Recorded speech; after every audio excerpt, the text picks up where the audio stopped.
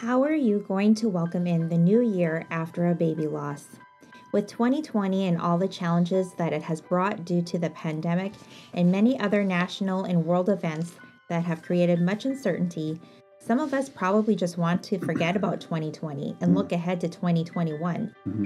How do we, as parents of pregnancy and infant loss, ring in the new year without our baby? Stick around. Today, we're going to share with you 6 tips on how to enter the new year after baby loss. Let's get started. So between Halloween, Thanksgiving, Christmas, and then New Year's, shortly thereafter, there are a lot of things going on in our lives in the last few months of every year. So once the family holidays are exhausted, our lives seem to begin to settle down, just enough for reflecting on the past year and how we feel about that. So your life was forever changed from experiencing the death of your baby.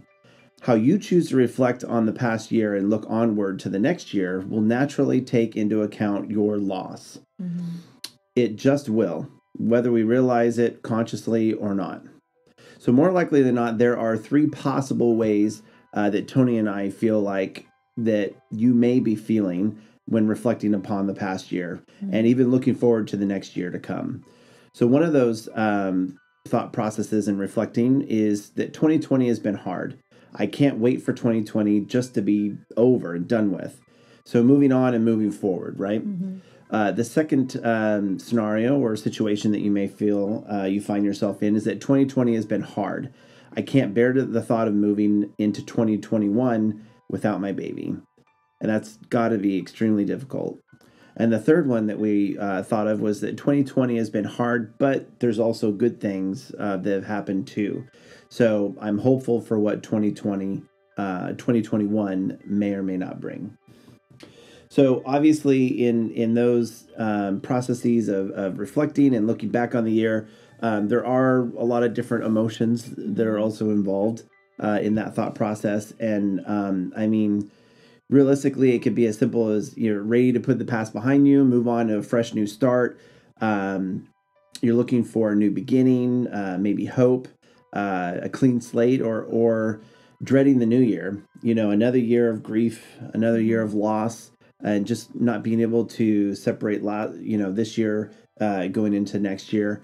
A fear of moving forward without your baby, essentially. So you feel stuck, I would imagine, or not even sure how you feel, period, right? It's that sense of numbness, maybe, and just not knowing where you belong in the situation, and it just nothing's making sense. So you're basically living day to day, going through these motions, getting up, eating, going to bed, and waking up the next day and doing it again. And you're essentially just trying to survive, right? And you may find yourself in one of those buckets or a combination of those 3 buckets. So regardless of where you're at in this journey, Tony and I wanted to provide for you guys. We know Christmas isn't even here yet, but we're already thinking about 2021. And so we want to provide you guys with 6 tips to help you navigate into the next year. So be sure to stick around for those 6 tips coming up right after this.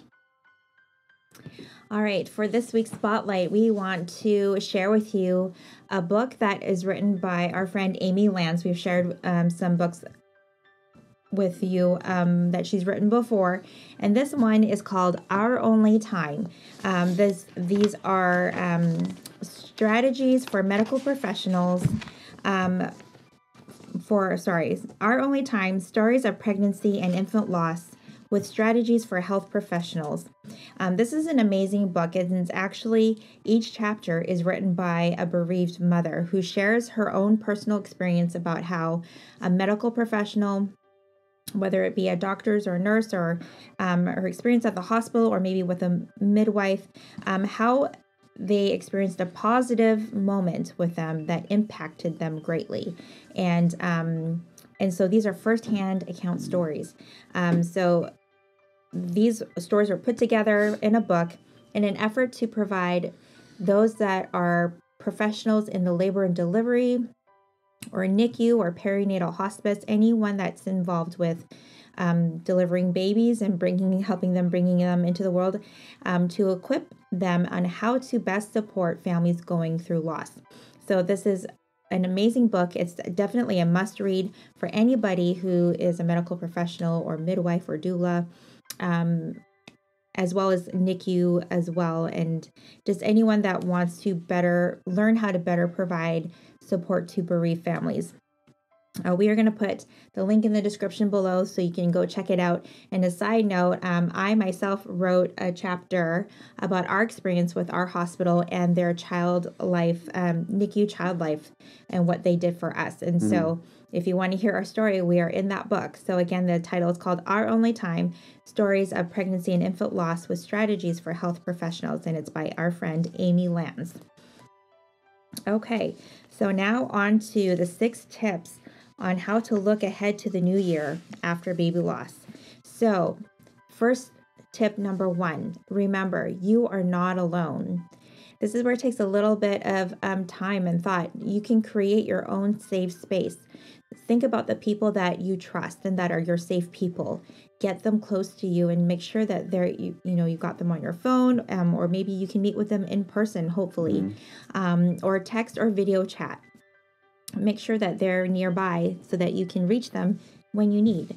Number 2, do something you enjoy. When it comes to New Year's Eve, maybe a big gathering is not necessarily what you're looking for. Look for what looks appealing to you. Maybe it's just watching a movie at home or enjoying the day, going for a walk or a hike. Maybe it's a family night, and maybe do some games and stuff. Whatever it is appealing to you, we encourage you to take some time to do that.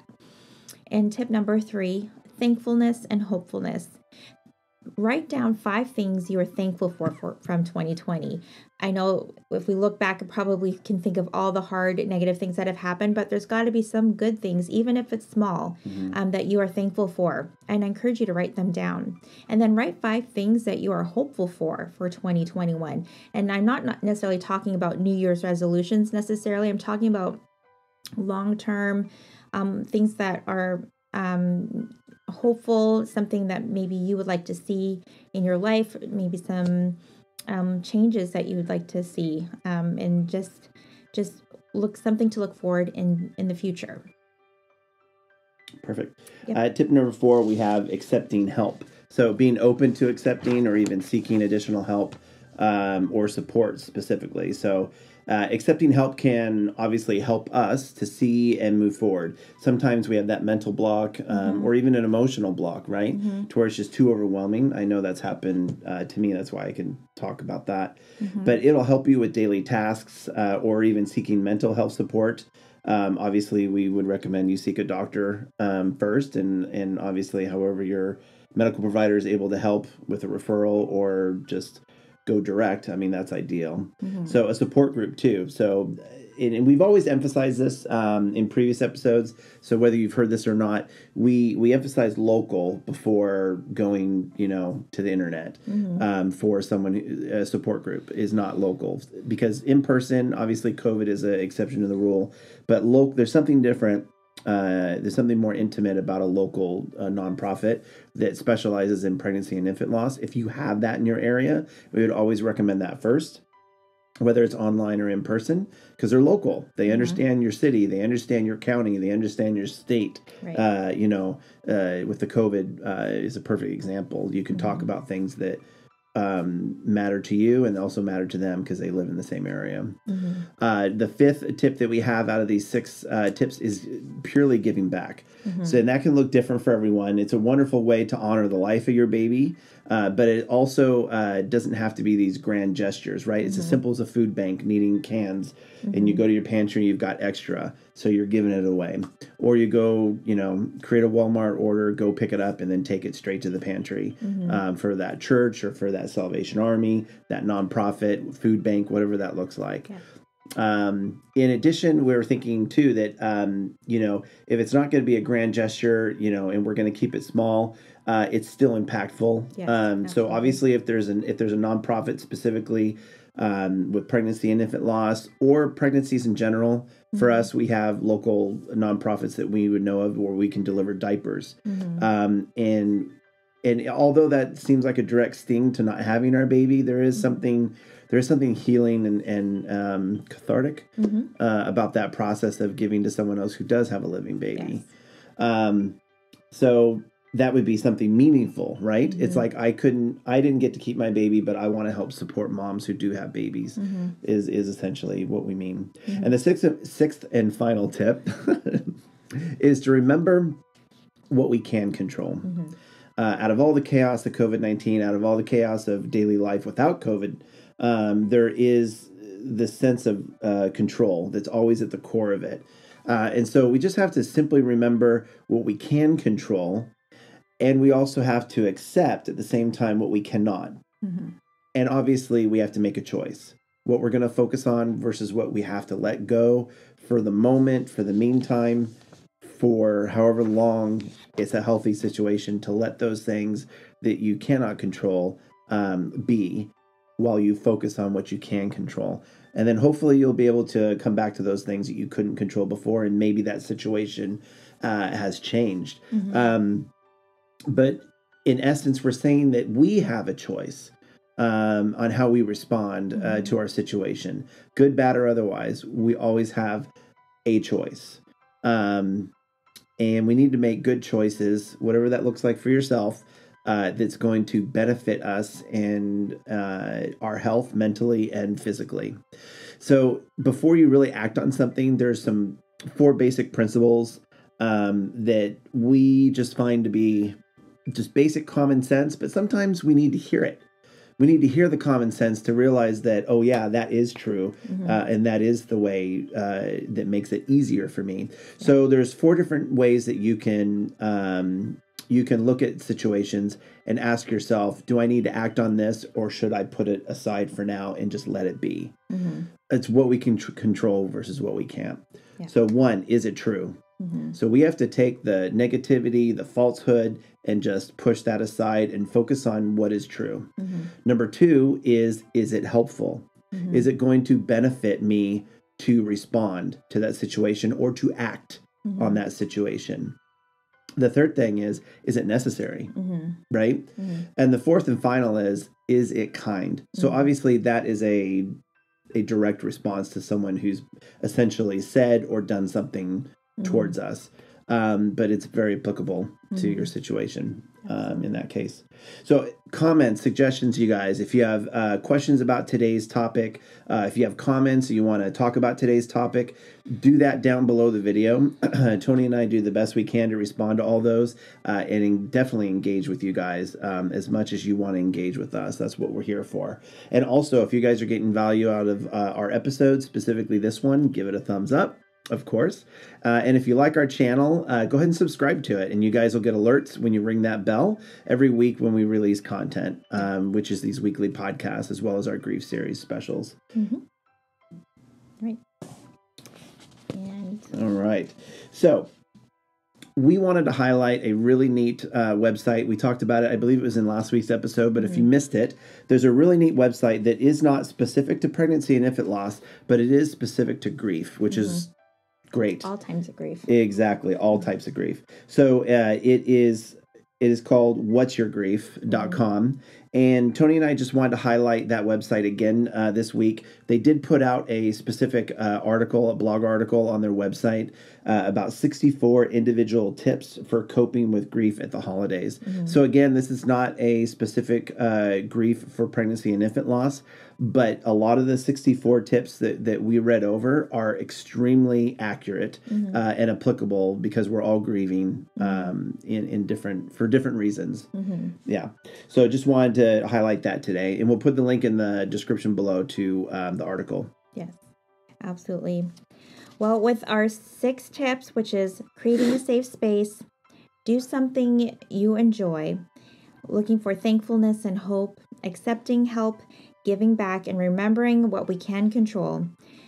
All of these things can help entering the new year feel less daunting for those that feel overwhelmed. Others may look forward to it with eagerness. Wherever you are at, it's okay to be right where you're at. And remember, it won't last forever, as each day may feel different, and that is okay too. Ultimately, we want you to know you are not alone. You are loved. Your baby will always be cherished. Definitely. And we also want to let you know, a quick announcement, we are taking the next 2 weeks to be offline as far as YouTube episodes go. We'll probably still be on social media, Instagram, Facebook, at Our Little Sparrows. You can find us if you haven't connected with us already. But we will not be doing episodes for a couple weeks as we prepare for the new year and also have family time during Christmas and before New Year's. Perfect. So with that said, if you guys got value out of this episode today and want to look at our previous weekly podcast, you can click or tap on the image above.